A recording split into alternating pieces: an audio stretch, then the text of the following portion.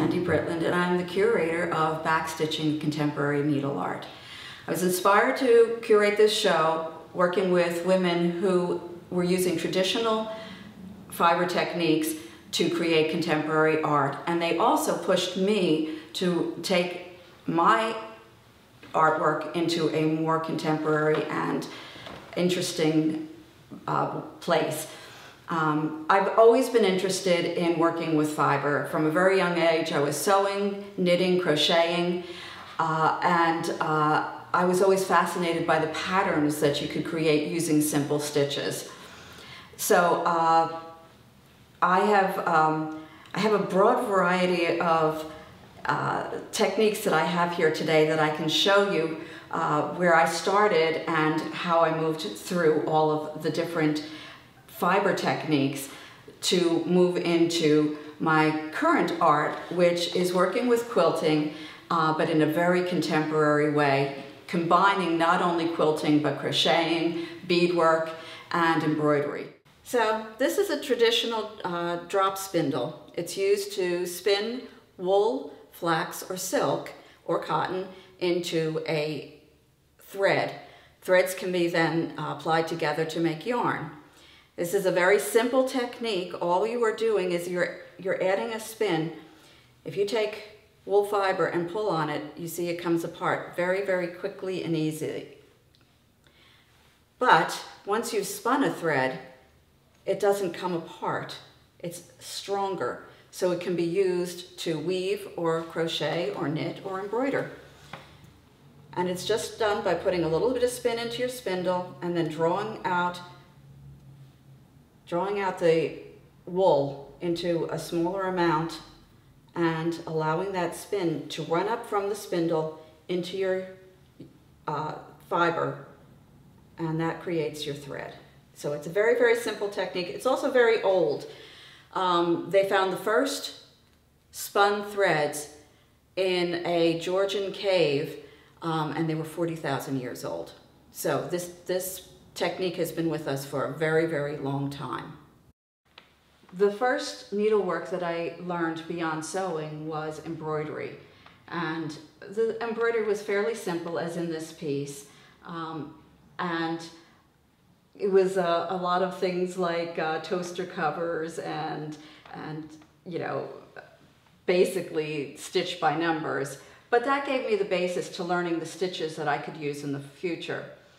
Eventually I moved away from needlework, moving into needle felting, which uses wool roving to create three-dimensional and two-dimensional pieces.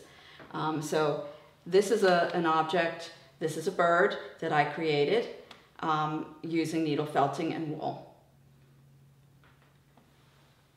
I also did two-dimensional objects such as flowers and little panels that represent things in nature. My inspiration comes from nature, and I love gardening and I love flowers, so they tend to feature very strongly in my artwork. But, you know, as with every artist who's working with medium, you just want to keep experimenting and learning new things.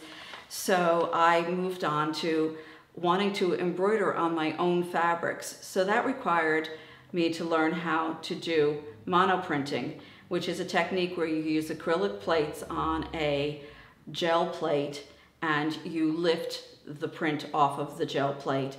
That became a perfect background for other embroideries that I had envisioned for each of the pieces. Inspiration also comes from the pieces themselves. So this is a monoprint. These are two monoprints that I did that are waiting for the inspiration for the embroidery that will go over it. The other thing that I use is a lot of beading. I try to keep the beading as an accent to the piece and not the feature of the piece. As I was talking about those monoprinting pieces being an inspiration, that's the inspiration of these pieces that I printed started to make me think about, they had a very sciencey, physical type look to them, and they inspired me, along with reading an awful lot about physics, to see if I could translate some of what I was learning about physics into fiber art.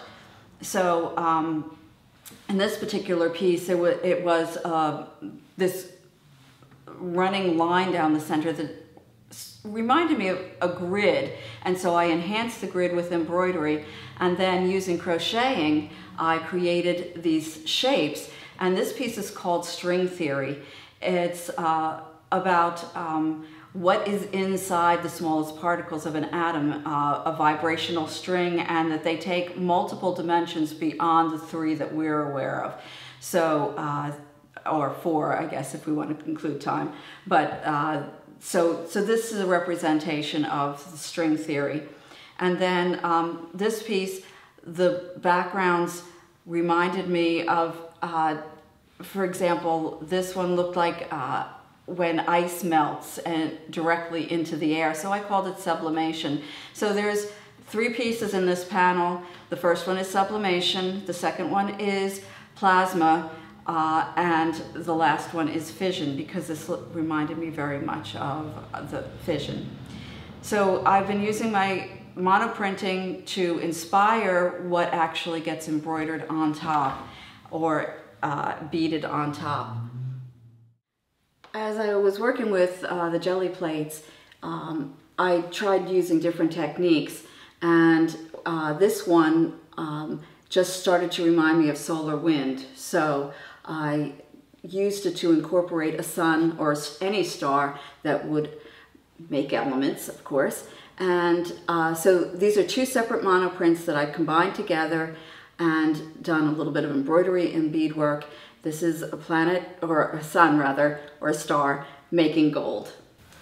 This piece I decided to use some traditional quilting techniques in the background, along with using my embroidery in several different pieces and crocheting to complete an overall project that I'm calling Redshift. So this one does not have any monoprinting on it, but the fabrics inspired the piece.